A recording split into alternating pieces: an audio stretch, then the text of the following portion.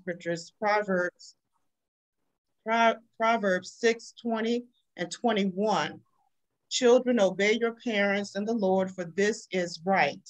Honor your father and mother, for this is the first commandment, with a promise that you may go well and live a long life in the land.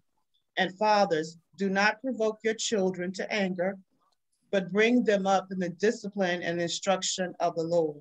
So these are scriptures that I go by and I often discuss with my children as well. Um, and also, I brought some quotes um, for the mothers.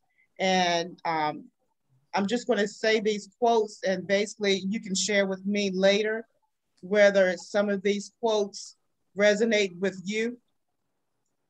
One quote by Ralph Emerson, men are who the mothers make them.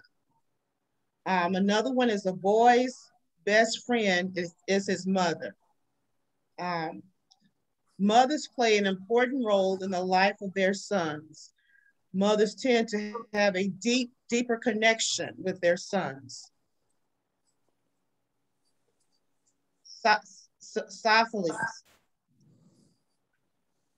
states that sons are the anchors of a mother's life.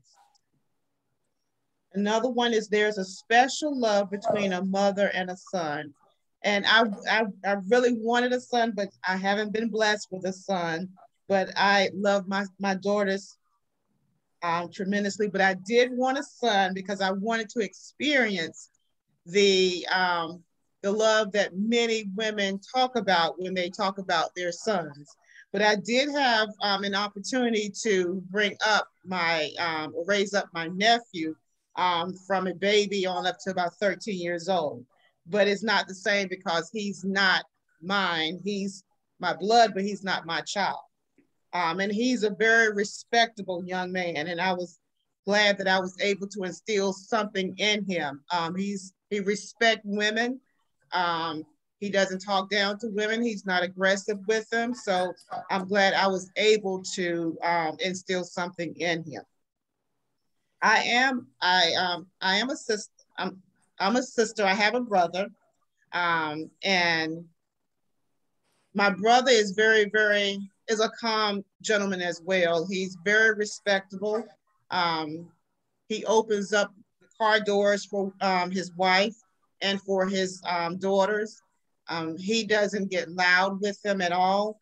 So I believe that he really did receive that from my father because my father never yelled at my mother. He was always real sensitive with her. And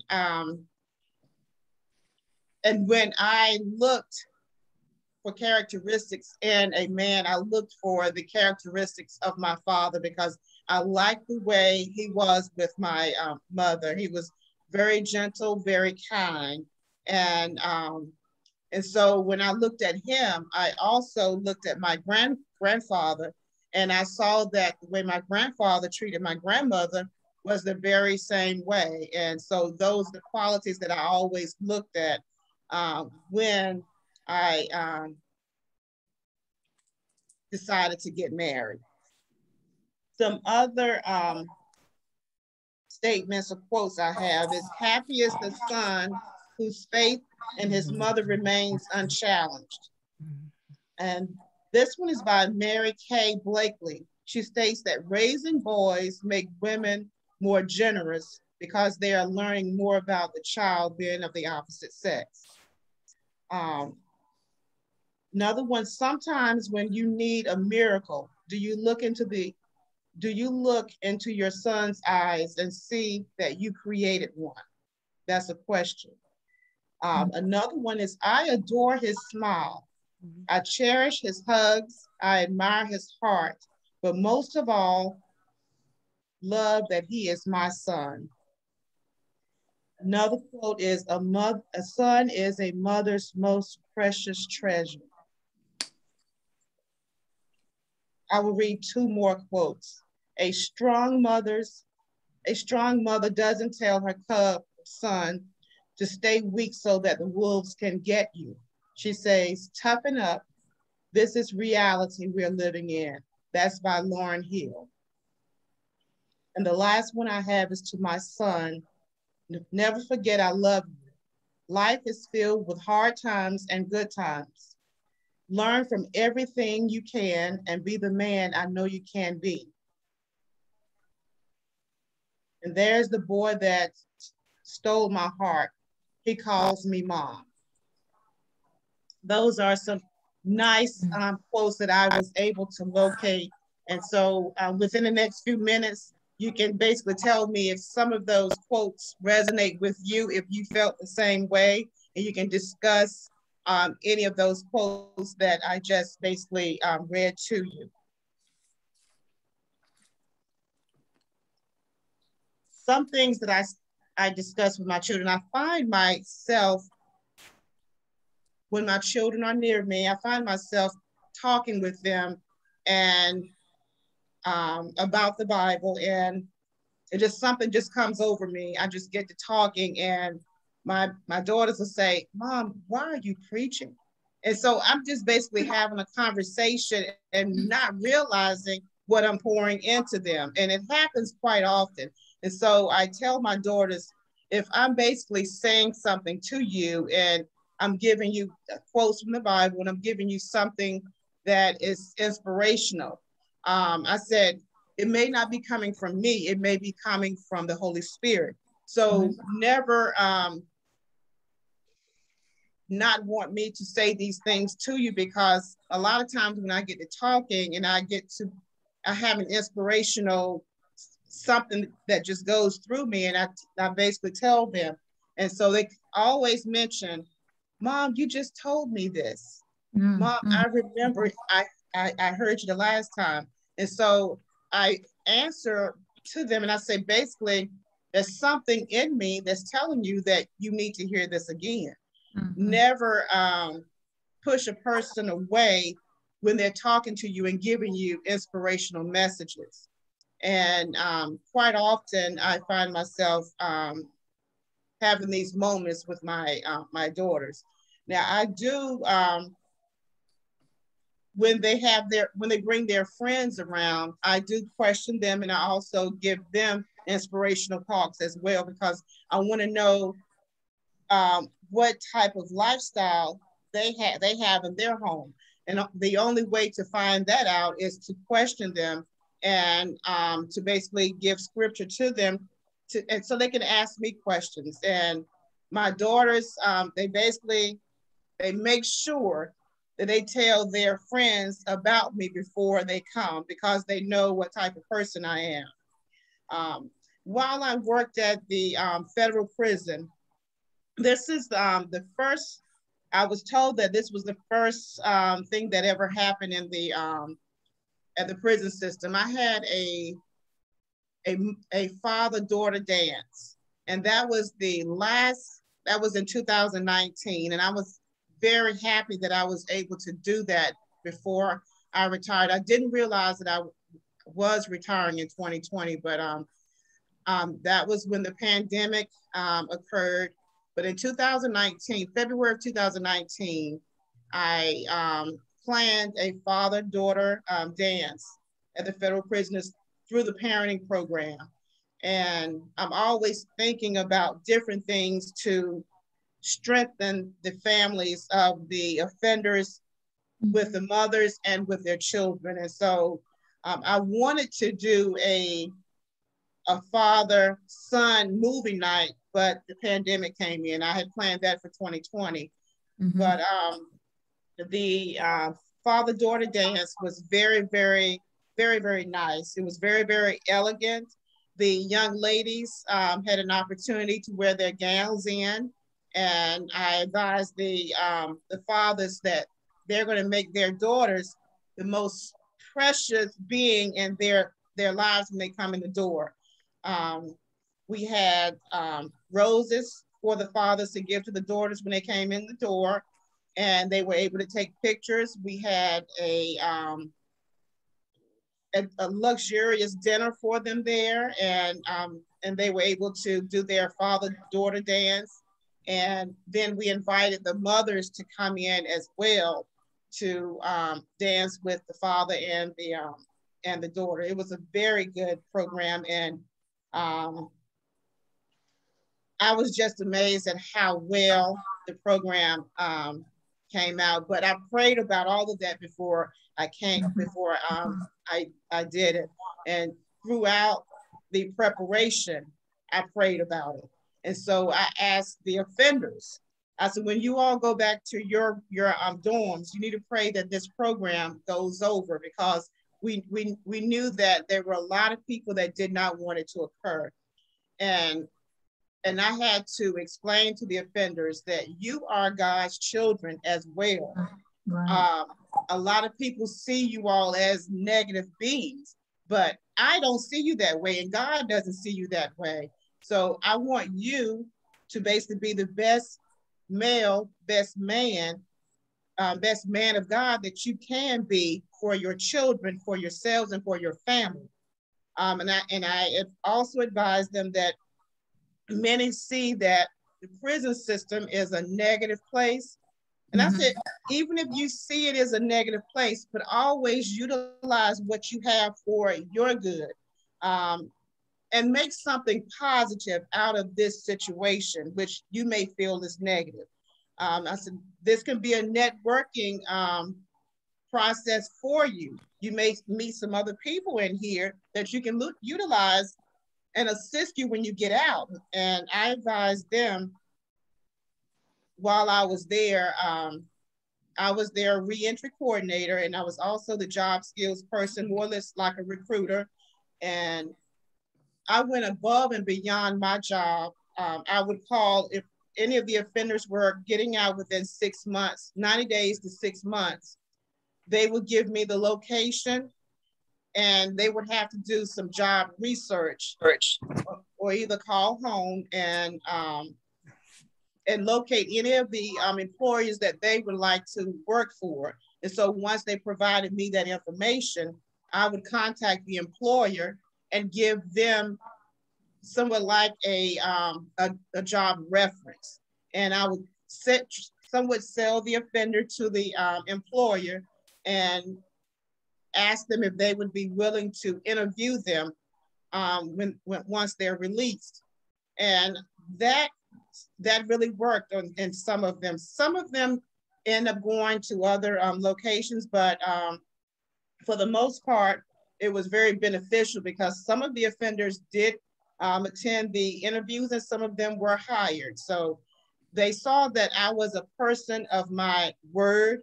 If you basically do your part, then I will assist you in doing your part. And that's basically, I feel that was my purpose for working in the prison system. I was there. God placed me there for a reason. Wow. And because I did not want to go back to working in a prison system. I was working in the public school system prior to that. And out of nowhere, I received a package in the mail. I didn't ask for the package. It was from Washington, D.C. And so at the time I was married, and I asked my husband, I said, should I apply for this? And that was with the Federal Bureau of Prisons. And he said, that's your decision. I'm not going to make that decision for you. So I basically said, I'll just fill it out and nothing would probably come up from it. So once I filled it out and mailed it in, 2 weeks later, I received a call. And normally it usually takes 3 months to receive a call. And so I received a call for an interview and I wasn't ready to go. And so the young lady called me. That was September of 1997. And she said, you need to come in for an interview. So with working for the school system, you have to give 30-day notice. So I told her, I said, I have to give a 30-day notice. I can't come. So she said, well, we'll give you till November. If you don't basically give us an answer by November, we'll just have to move on. And so when she called me back in November, I accepted the position. I went there for an interview and instantly I was hired. And so a lot of things happened that showed me that this is where God wanted me to be. Um, and so I believe in you have to answer to what he wants you to do. If you don't, anything can happen. You have to do what the Father asks you to do. So um, going into the prison system, at first I thought I was scared, but I worked in the prison system before, but that was state. This was federal. And it was a different atmosphere. And the state is a little bit scarier, but the federal was not. Okay. The federal prison looks like a university campus, Oh, wow. and it's very, very clean. Um, the offenders were a little bit more respectable. There were more white collar crimes instead of the harsher crimes. But now it has changed somewhat, but the offenders are more respectable. Um, Most of the offenders that I came in contact with were doctors, lawyers, businessmen, corporation owners. So this is the population um, that were in the federal prison. So it was not a bad place to work. I learned quite a bit. I learned about the law. Um, of course, some of the offenders will teach you the law because of what they have to endure. It was a great experience, and I thank God for directing me in that direction, because He enhanced my resume per se. Um, so I'm going to get off of that box, but my years working with the federal prison was enjoyable. It was a learning experience, and I will not take anything for my experiences. Now I am back in the public school system, and daily I'm always counseling, talking to young children, mostly the boys, because I see um, from my dissertation was in intervention and juvenile delinquency, and some of the research that I had in my dissertation touched on a lot of things that I see in the classroom, that I see um, with the parents when I talk with them. Um, and so I spend a lot of my time with the young males, and I adopt some of them and try to inspire them, because I see that what goes on in the classroom, they bring what's going on at home to the classroom, and the work is not basically getting done. And I'm a person, for my children, I would always tell my daughters, when you leave my home, always remember you represent me. And when you go into the schoolhouse, you act the same way you would act here at home in the school. You don't disrespect anyone. Um, you don't put your hands on anyone. I shouldn't have to leave my job to come to the school for anyone. Respect starts at home, and the respect also enters into the school. So I didn't have much of any type of issues with my daughters in the school system, but I don't see that much in my classroom. So so when I talk with some of the parents, I can see some of the things that should be going on in the home is not going on in the home. And so I try to give what I can to the young boys. I often tell them when the other ladies, I call my students ladies and gentlemen. And so when I tell them, if you come out the door, if one of the ladies come out the door, you need to hold the door. And I always advise them to say, yes, ma'am, no, ma'am. If you don't want to say yes, ma'am, or no, ma'am, you need to say yes and no. I don't want to hear yeah, and I don't want to hear no, because they are not words. So I tell them that it's all about respect, and you have to have respect for yourself. So they ask me questions all the time. So they ask me, so are you married? And I say, no, I'm divorced. So they asked me what divorce is. And I said, when the man and the wife are no longer married. And so they said, well, why are you not married? I said, it's a long story. It's a very long story. And this is elementary, right? This is elementary. Elementary. And I want them to ask questions like that. I want them to think critically. But I basically tell them, I said, I can't talk, give this information during class. We have classwork that we have to do. Right. But those are some of the things that I do try to do for my students. I tell them while they're in my classroom, they are my children, and I treat them the very same way that I would if they were my children. So I want to get back to these quotes and see if anyone want to discuss any of the quotes that may have resonated with them that I gave at the beginning. And I'll go real quick, and I'll let somebody else go. And then I have some other questions too, but I won't take up all the time. But the one about raising boys makes a mother more generous. Mm-hmm.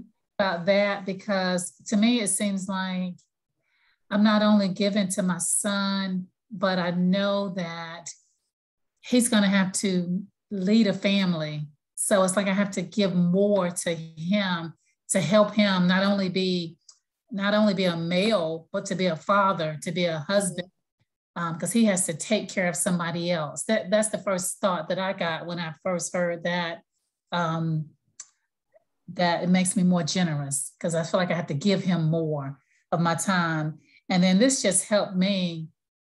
If I need a miracle, and I was writing real quick, so I'm not sure if I'm saying it right. If I need a miracle, I have to know that I created one. Yes. Mm-hmm. Is that the way I said it? That just kind of pushed me to be able to look at my son and just value him as, he's a miracle. You are a miracle. Mm-hmm. He doing everything I want him to do, and you're not acting, right, but you're a miracle. He's a miracle. So thank you for sharing that quote. I'll pause and see if anybody else has something they want to say about a quote.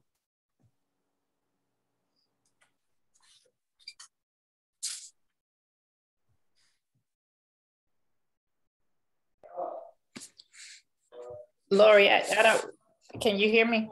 Yes, Yeah, the second to the last one that she read, that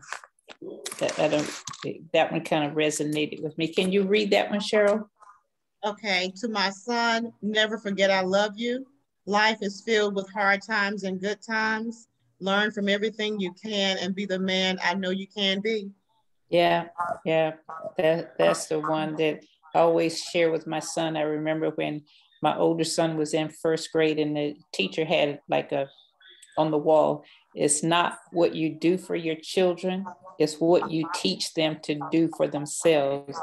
And I wanted to raise good sons, so knowing that one day they would likely become somebody's husband or become a father, and to not spoil them, because it's like I used to tell them, I won't be with you always, and I want to prepare you for life and make good decisions, because you can be out there with all these other kids, but if something happens, you may be standing on the sidelines, but you will be judged to be guilty, just like the person who's doing something wrong.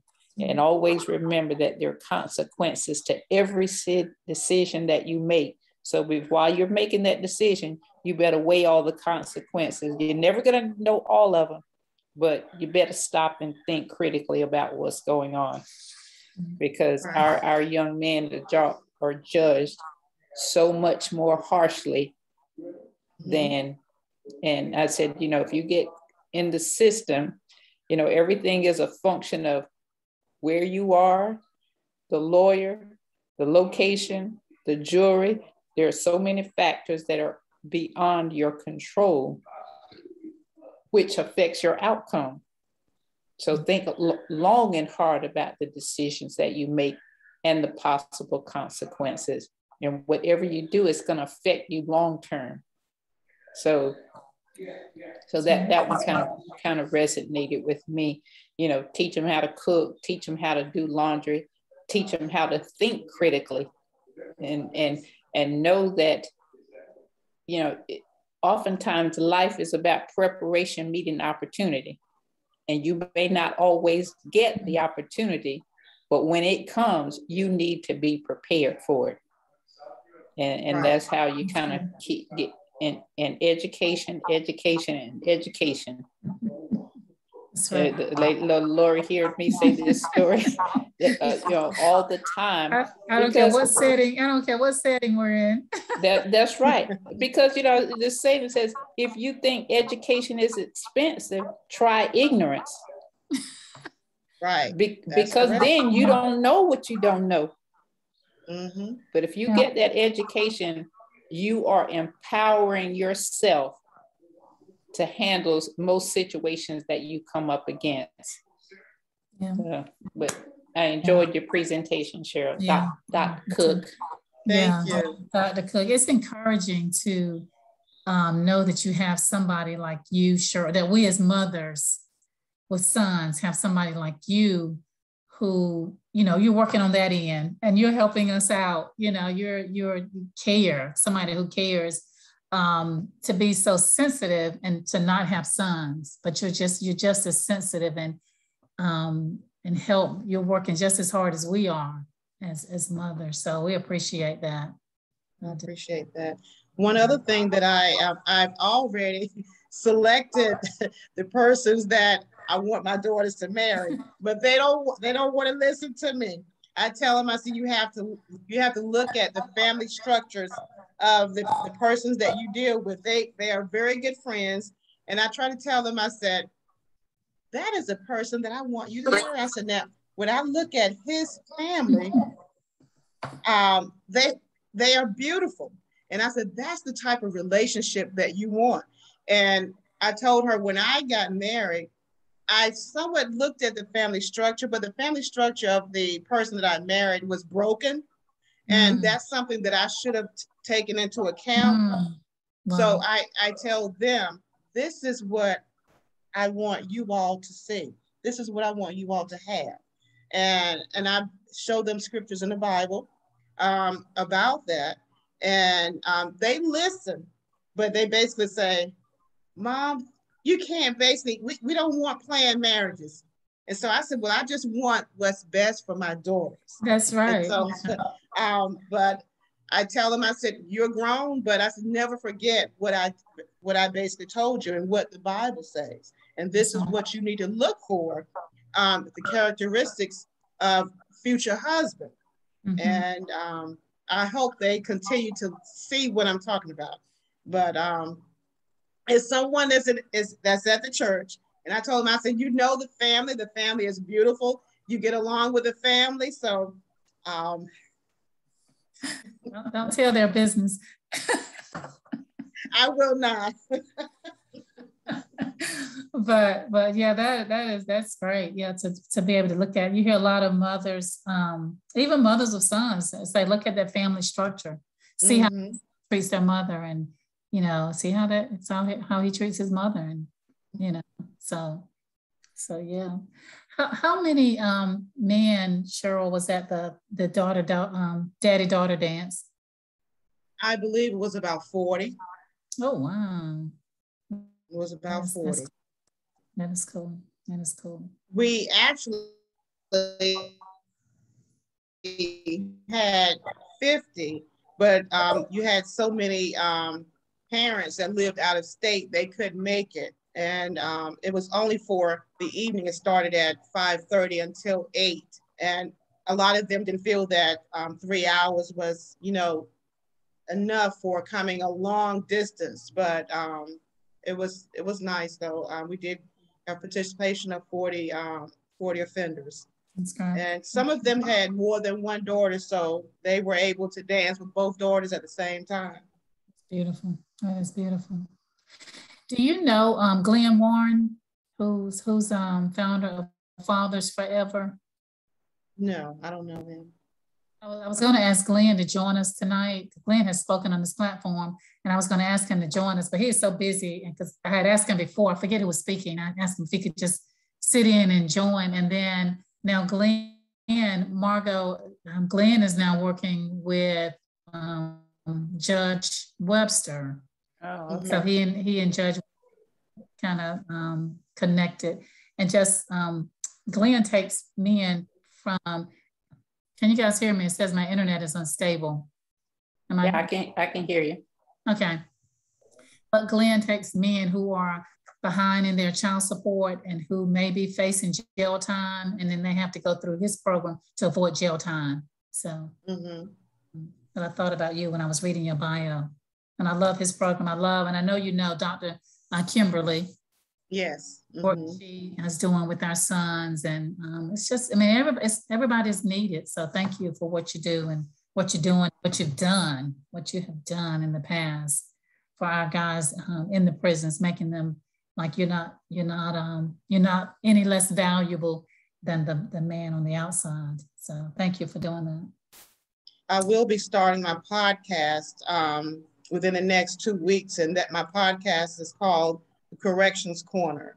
So I will feature a lot of offenders that were released so they can talk about their issues that they're experiencing now, any inspirational moments that they have now that they can reach out to others, because I will be placing this, my platform on FaceTime, Facebook, and also YouTube. So so I can possibly reach others. And I want to reach a lot of fathers, so a lot of the fathers can reach their male children, but also the females, because females are filling up the prisons now as well. So we want to reverse those cycles so we can have more empowered children in our community. Yes. I know Glenn was saying he has the program for the fathers, and he said, if I could get somebody to teach the wives, the mothers of the children, to how to control their anger. If you're missing a lot of money, you're just going to be angry. To how to work that anger, so while the men get it together. So it's just an excellent program that he has. And I told him, when I retire, I'm gonna look you up so that we can. So, but anybody else? Any other comments or questions for Dr. Cook? Anybody else? I want to applaud Dr. Cook. After she retired, now she's in the elementary school system. It kind of reminds me of a similar experience that I had, that I never wanted to teach at the secondary level. I taught at the college level. And I said, God put me over there at that end to see how important it was to go back to the beginning. So when I came here, that's why I started tutoring at the Hope House, because we have to pour in the children when they're young. And she kind of had like the reverse of it. So she saw what was happening over there in the penal system. And now she can bring that experience to developing the elementary kids. So I applaud you for doing that. Definitely. Thank you so much. Can you take about 5 minutes or so, maybe less than 5, and just talk about the Paths, Paths University? Paths University.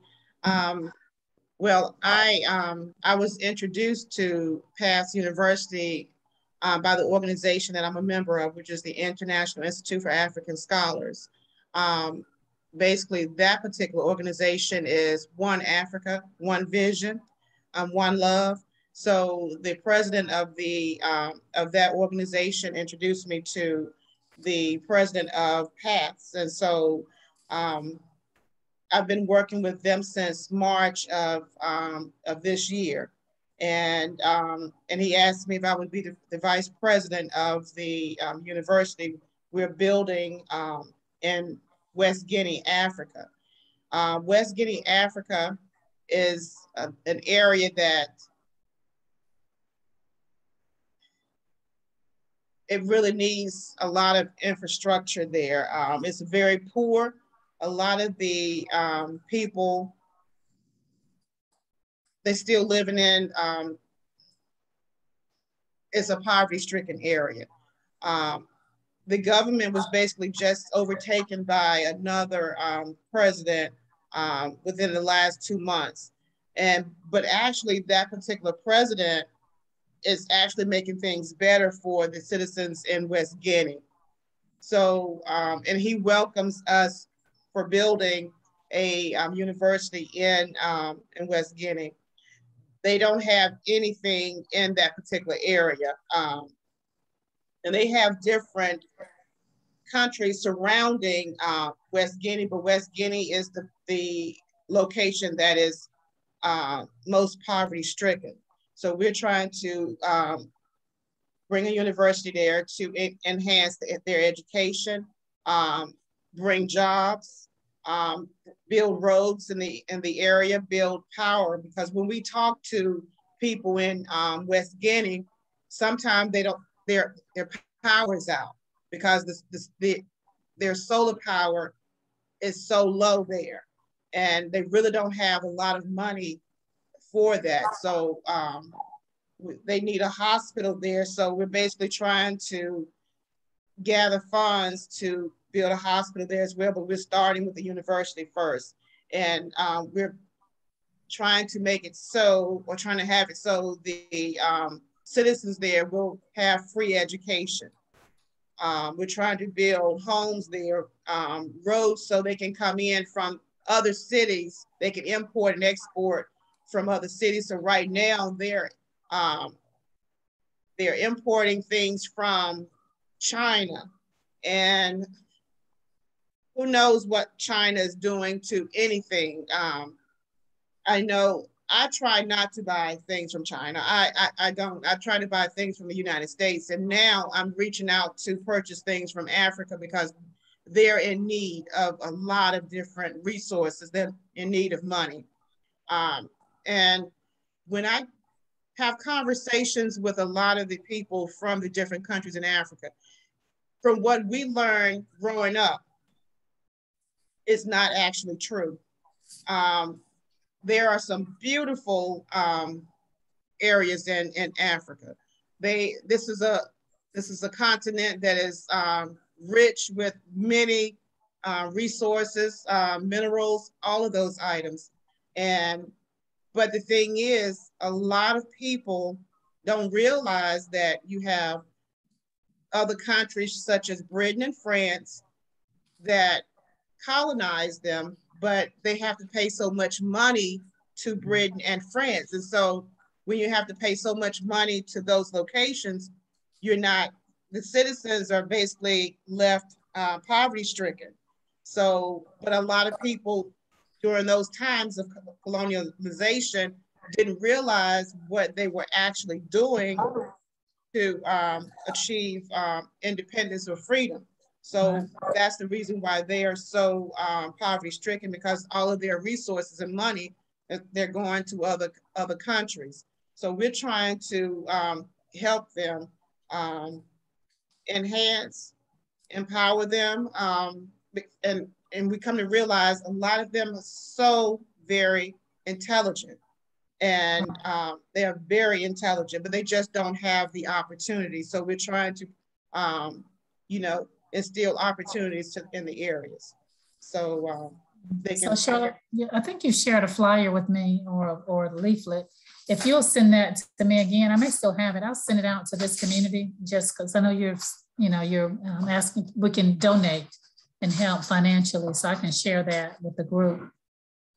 Okay, thank you. We had a soft launch last Saturday, and there were some people from West Guinea that was able to come from West Guinea during the soft launch, and it was well attended. But okay. I will send that out to you. Okay, great. Anything else from anybody else? Hi, Jessica. Thank you for joining us. Absolutely. Thank you for reminding me tonight.